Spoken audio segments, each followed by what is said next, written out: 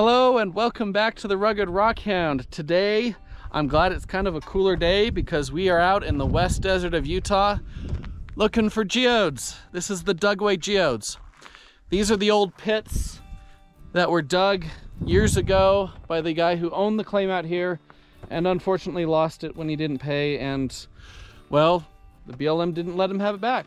So this is now BLM and we are welcome to come out and dig in these old pits. And there are literally geodes everywhere. You can see them in the ground. We've got some friends out here, some fellow rockhounds. What'd you find here? Look at that. We got a nice geode already. Although it's kind of flat, so it probably isn't hollow, but it would probably look nice when you cut it, if it gets cut. Or you can just break it with a hammer if you want. So we're gonna just look around and see what we can find. But yes, geodes everywhere.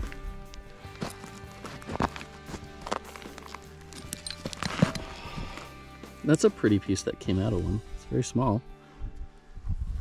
Maybe I'll keep it. I'll think about it. You'll get little geodes all over the place. And these are fun to give to kids, these little ones. So I was walking along and I saw something here that's got kind of a bubble shape. So a good way to find larger ones on the surface and not in the pits. It's still better in the pits, you'll find bigger ones. But if you can see anything bubbly that's just barely poking out, then you have a chance that maybe it's an unbroken one. And we'll just see. And hey, look at that. An unbroken geode.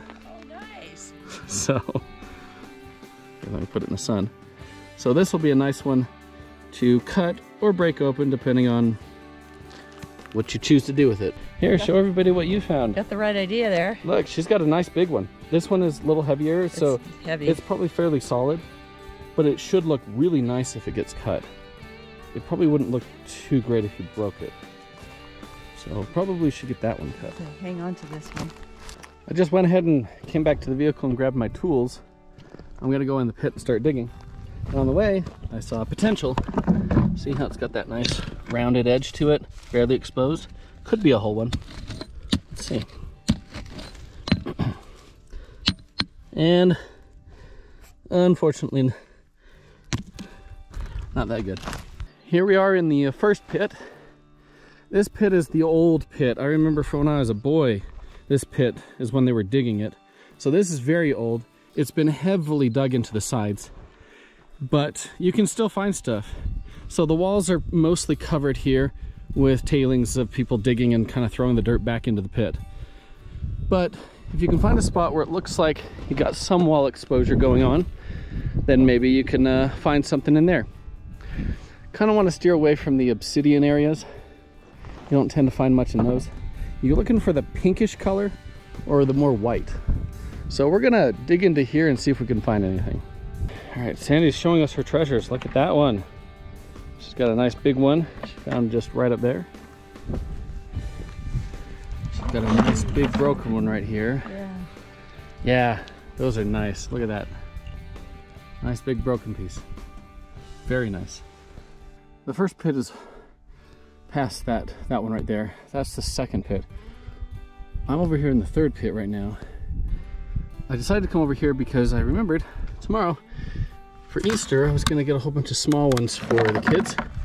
So I decided to come over here because for me the third pit is usually where I find usually smaller ones, but they're more plentiful. And I remembered, oh, let's get some for the kids. Anyway, I got a larger one here. Just pop that thing out. There we go. It's a decent sized one. That should look really nice inside. I also see something else right here. Not sure how big this is. Not bad. Got a baseball sized one. Nice. Decided to bring you guys in because look at that. It's got some nice layering in it. It's got a mixture of the white and the colorless. The white could be opal. You can get some opal in these. Otherwise it's just a white quartz with the, you know, colorless, kind of translucent. Very nice though. Good for a broken piece. So I've been digging right here, and I pulled this out of there. It's broken already, but it's actually quite nice. Let's see if I can show you it sparkled in the sun. Very nice. So I pulled one out here, and it broke on me, but look at that. Look at that thing, that's beautiful. I'm glad it broke pretty much in half, because that's what I would have done cutting it. And it broke very well, so I'm happy with it. Here I am back at the vehicle. That's kind of what I decided to keep. It's mostly smaller ones, but there's some good ones in there and some larger ones. Thought I'd just quickly tell a little bit about some of the geology around here.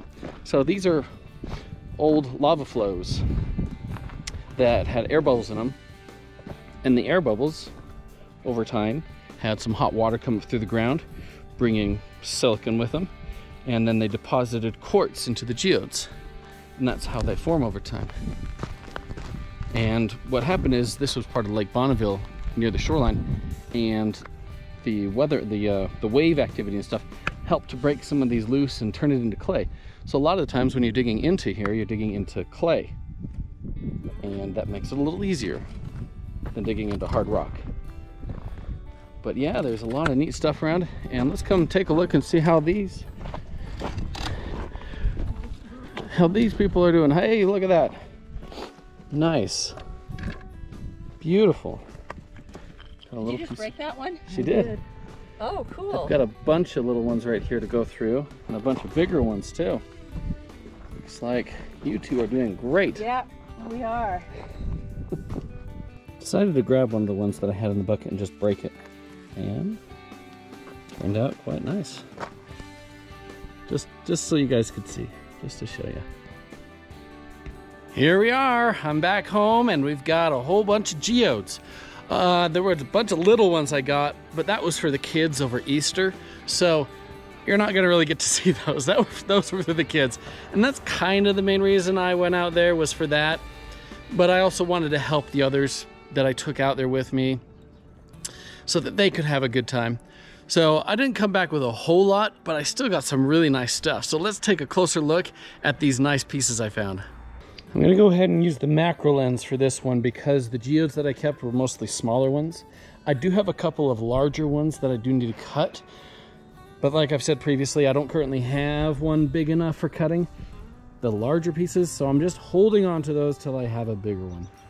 Here's the first one. This one broke open on me, so it's kind of a nice, we got some nice agate banding along the side here. Hopefully you guys can see that. Even a little bit of red right at the bottom is kind of nice. The surface is covered with tiny crystals of quartz. Today's cloudy, but on a sunny day that would glitter a whole bunch. And this is the other side of it.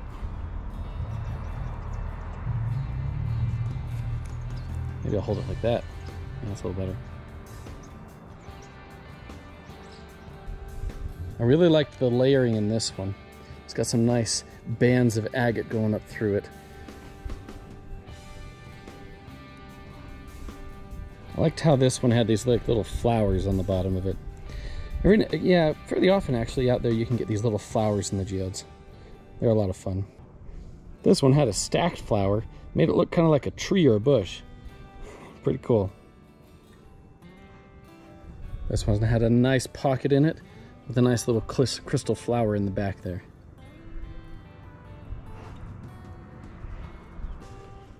This one I liked. It had a little bit of that banding at the bottom, and then it had this nice flower, and it was just a nice big pocket through it.